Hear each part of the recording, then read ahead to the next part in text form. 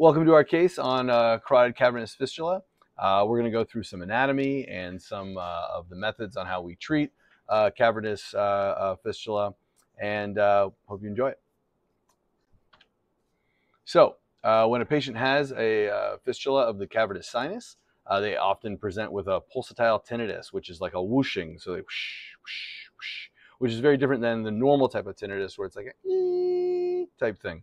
So this is very classic for a fistula, and including a cavernous sinus fistula, and our patient did have a pulsatile tinnitus. She also had a very injected or red eye just on that left side, and she certainly was having double vision, which is also called diplopia, and that's caused by the cranial nerves that control the muscles of the eyeball being weakened by the pressure inside the cavernous sinus, and they aren't able to work as well, and so the eyes don't move in what we call conjugate gaze, meaning they go together. So that's how that happens, and you can also get some blurred vision. The CTA, and this is how we diagnose this patient's carotid cavernous fistula. We have circled here nicely the engorged superior ophthalmic vein, which is being filled with arterial blood because of the fistula. It's taking blood from the arterial side and shunting it over to the venous side, and the veins aren't able to really handle that. They're not built for that, so they're really enlarged, and this is the superior ophthalmic vein that is pathognomonic, very diagnostic for a carotid cavernous fistula. This is an angiogram.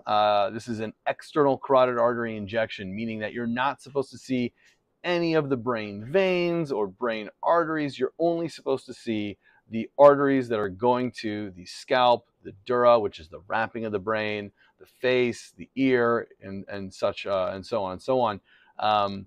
But in this case, because we have a fistula from the carotid circulation to the cavernous sinus, we're seeing these small arterial pedicles kind of whittle their way towards the cavernous sinus and giving arterial flow into the cavernous sinus, so it's filling very early in the same time frame as our arteries.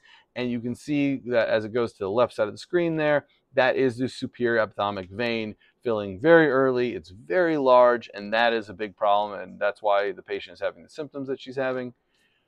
Here are some excellent AP views up top and a lateral view down low, again showing those small arterial pedicles that are the hairy, kind of wispy vessels that are going to the big blobous vein, and that is a cavernous carotid fistula. We filled this fistula with coils, and then we subsequently filled the coil mass with onyx. It's my favorite way to treat a cavernous carotid fistula because it really seals it up nice, and you get a great result.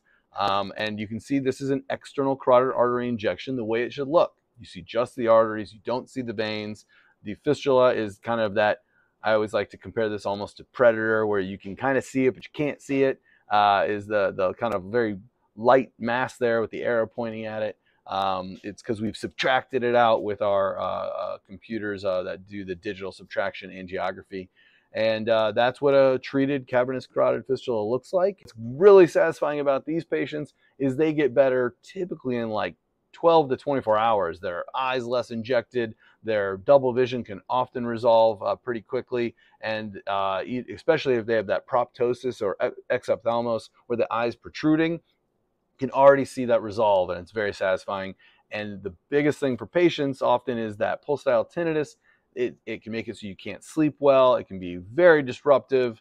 And when they have heard it for years and years and years, and then you treat the fistula and it's gone, I've had a patient in tears with joy because it was finally gone. So it's very rewarding for patients as well. And this is a nice comparison where you really see that venous pouch and that venous early filling and drainage gone compared from the pre-treatment to the post-treatment. That's how you do it.